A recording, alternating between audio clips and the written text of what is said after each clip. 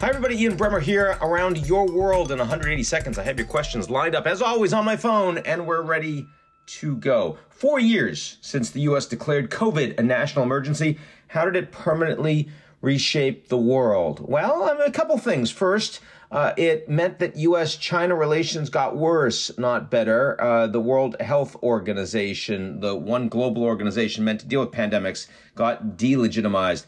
This was not a crisis that led to greater cooperation. It led to greater mistrust and greater polarization, in part because it wasn't a big enough crisis. Thankfully, we had vaccines really fast, and it also turned out that COVID really affected mostly the super elderly and those with serious preexisting conditions. All of that allowed the geopolitical rifts that already exist to get worse. One good thing, aside from the fact that the technology really works, is that the Europeans got stronger on the back of this crisis. They now have more coordinated capabilities to respond to health crises than they did before the pandemic hit. And that has been the EU response to a lot of crises recently. Brexit, the Russian invasion of Ukraine, you name it. Okay, as the U.S. House goes after TikTok, does it speak to a broader U.S.-China battle?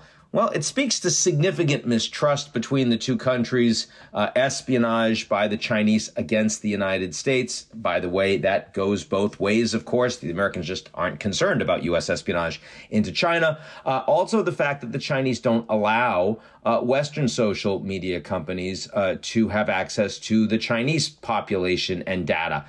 So no one should be all that surprised that the Americans are interested in forcing ByteDance to spin off TikTok.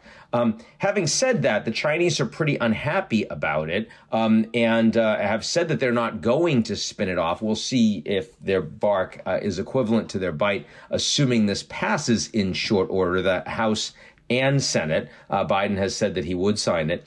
And then there's the broader question of, does it undermine what has been a pretty strong effort by both the Americans and Chinese to communicate more thoroughly in the relationship and stabilize the baseline so that we don't have conflict that scales out of control. And that has worked reasonably well since the APEC summit back in San Francisco in November. But that doesn't mean it will hold if the Americans start throwing more punches. On balance, I think forcing China to spin off TikTok is a reasonable thing for the Americans to do, but it will be one more straw on the camel's back. Let's see what happens in terms of Chinese response. Finally, Princess Kate and the Photoshop fail heard around the world. Big deal. Well, look, I mean, I am someone, as you know, that tries to keep a much lower profile than Princess Kate, so I don't like to necessarily share all the things that I'm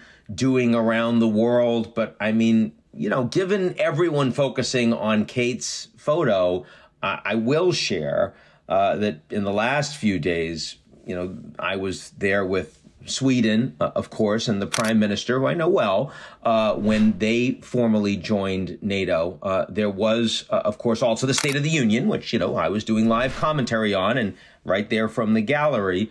But you probably are surprised that I was also right behind the scenes at the Oscars. I don't usually show for that, and it's not because I don't usually wear a tie, but they gave me dispensation and also let me bring moose, which is very important. Don't fall asleep on Princess Kate, right? I mean, you know, she has a hard enough time, and she's got to distract away from King Charles. We don't know what's going on with him either. We don't really care. At least I don't. That's it for me, and I'll talk to y'all real soon.